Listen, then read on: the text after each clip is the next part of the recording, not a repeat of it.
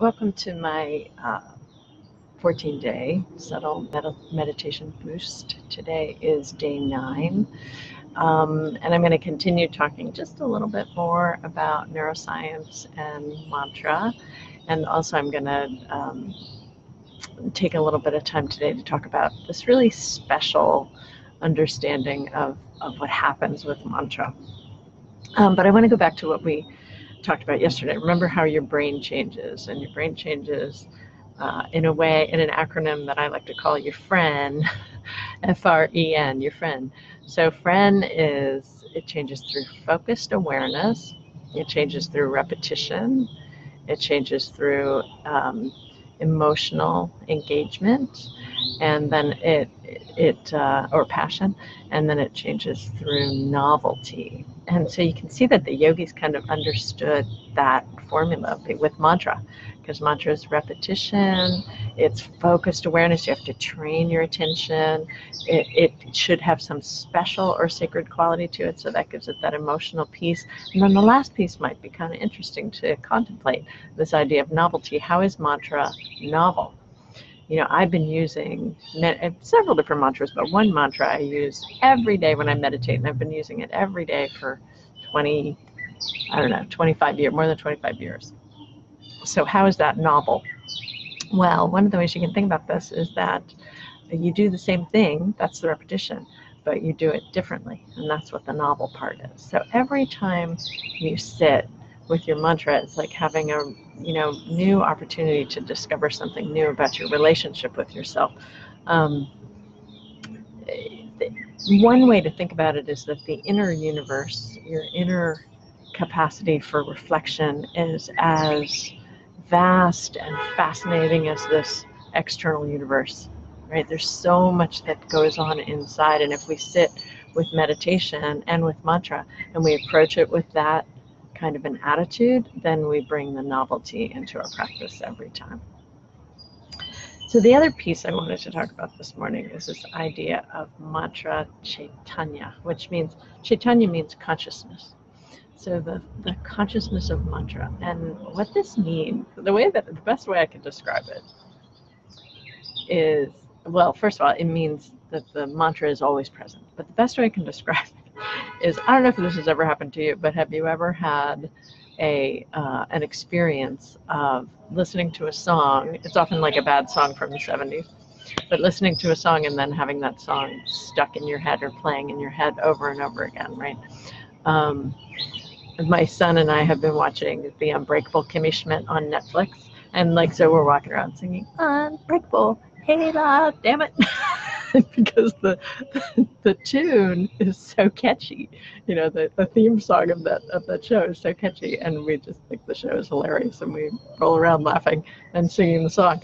So how does this relate to mantra?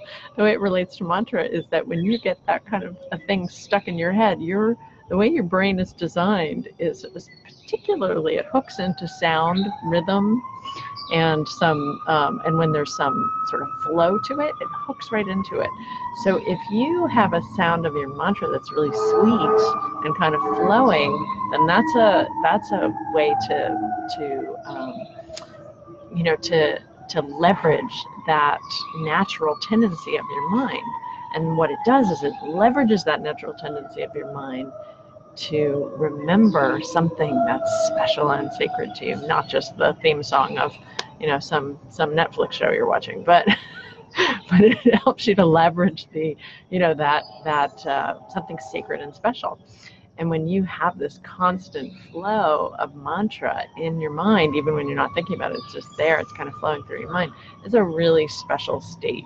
The yogis call this a very elevated state of mantra chaitanya, which means the consciousness of the mantra has sort of succeeded or is taking over. So for our practice today, let's go into our mantra again, and it might be a mantra that you've been using, or it might be a new one, because you kind of need to find the one that feels like something you can stick with. And yesterday I put a note up on my Facebook page, which is called Subtle Health, with a list of mantras. So you're welcome to try one of those mantras from the list.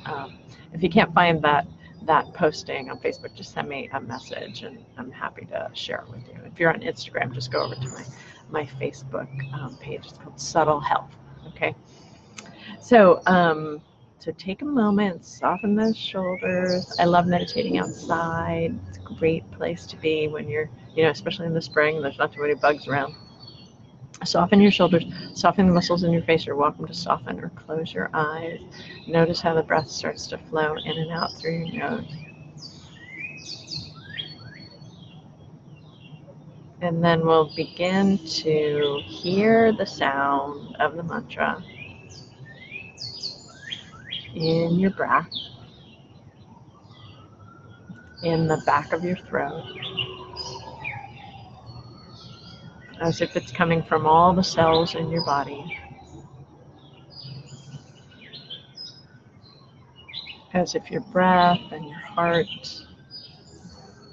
and the nervous system, everything in your body resonates with the sound and hears the sound and produces the sound.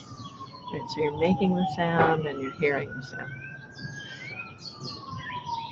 And then also from everything that's around you, from outside of yourself, the sound also starts to flow into you. So it's as if the whole universe is vibrating with the sound of mantra.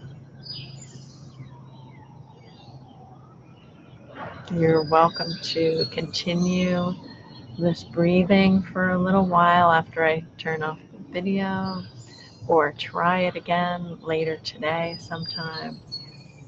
You want to start meditation with a few minutes and then increase those minutes every day if you can, or every few days, until you get up to around 20 or more minutes of practice.